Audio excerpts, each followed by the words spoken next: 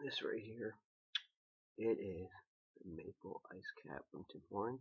So to make their ice cap, they go to the area where they do the flavors. They add the maple shot, and then they put like whipped cream on top, and add like a crunchy kind of caramel thing. And here we go.